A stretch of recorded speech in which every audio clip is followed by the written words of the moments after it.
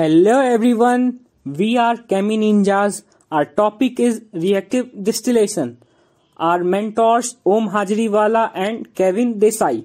Team members Hetsa, Drashti Mehta, Utsav Singh and Yuvraj Singh Bhati. Aim is to maximize distillate efficiency of reversible chemical reaction by employing a reactive distillation column through DWC modeling software. Distillation involves conversion of liquid into vapor that is subsequently condensed into liquid form through selective boiling and condensation. Types of distillation: simple distillation, steam distillation, vacuum distillation, fractional distillation, azeotropic distillation and extractive distillation. Process intensification. It is an efficient technique that integrates chemical reaction and distillation in a single apparatus at unit operational, functional and phenomenal level of unit operation.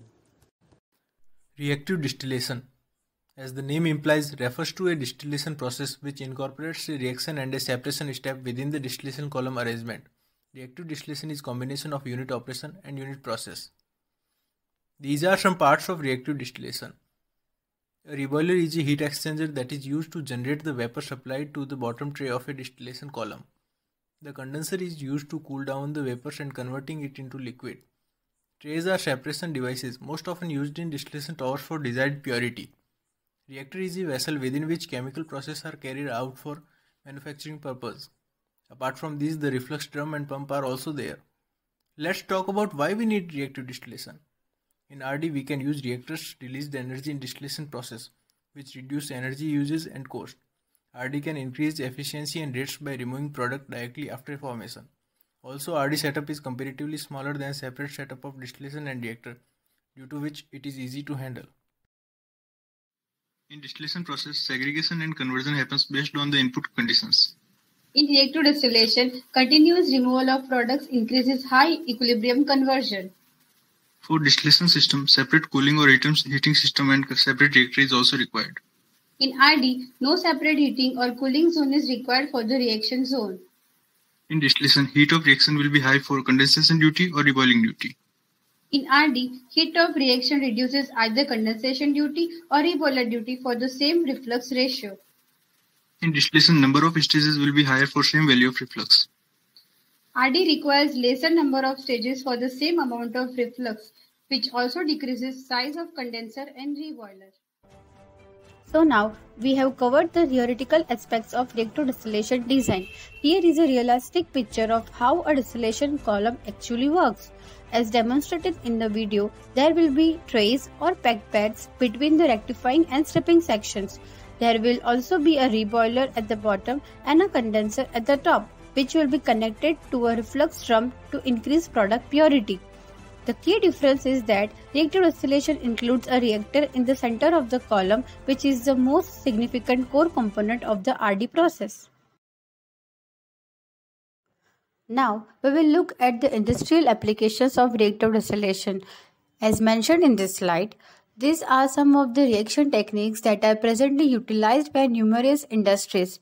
The only requirement is that the condition of the reaction and separation process should be as similar to one another as possible so that both operations can operate simultaneously.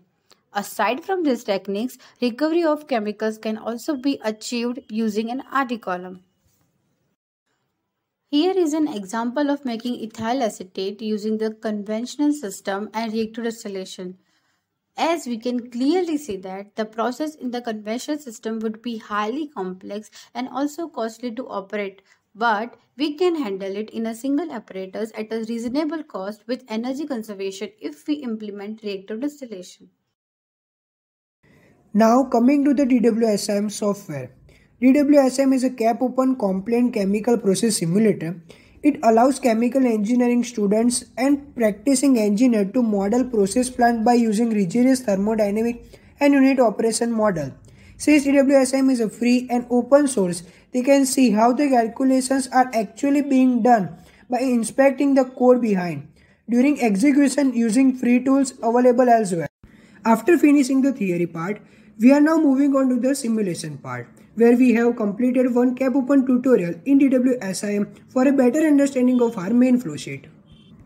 In this section, we will learn how to use the distillation column in DWSIM. For this, we define a distillation column and use the cap open unit operation to simulate a distillation column. First, from the list of chemical compounds, we choose furfural and ethyl acetate as our chemical compound and press next button. Here we select UNIFAC as the property packages and the system of unit is set to SI. Let us now introduce one feed stream and change the appropriate values of compound amount, and for stream conditions, the flash pack is pressure and vapor fraction and change the molar flow. Let us now introduce cap open using the cap open tab. First join the appropriate connection in cap open. Now click the cap open editor button and a new window will appear. In this section, we first select energy ports after the specified number of stages and feed stages. Let us move on to the thermodynamic section. In this section, first choose Decema for K value, UNIFAC for activity coefficient, Antoine for the vapor pressure, and ideal for enthalpy. Once this change has been made, go to pressure and ensure that the condenser pressure and top pressure are both 1 atm. Following this, top specification was defined as the reflux ratio and bottom product mole fraction of compound. Now, save all of your changes and close this window. This is our final flow sheet after running simulation. So that is what we have done so far. And for future work, we have mentioned an esterification reaction for the production of methyl acetate, on which we will be working to design a flow sheet. After that, we will try to optimize the efficiency of the distillate. Now coming to the Eureka moment. According to us, Eureka means exceptional unconventional research enabling knowledge acceleration. As the term implies, research constantly improves knowledge. However, knowledge is polished if one can learn how to conduct effective research. So as a Chemi Ninjas, we learn about the proper research phase throughout this project, and that will undoubtedly be our Eureka moment. Thank you.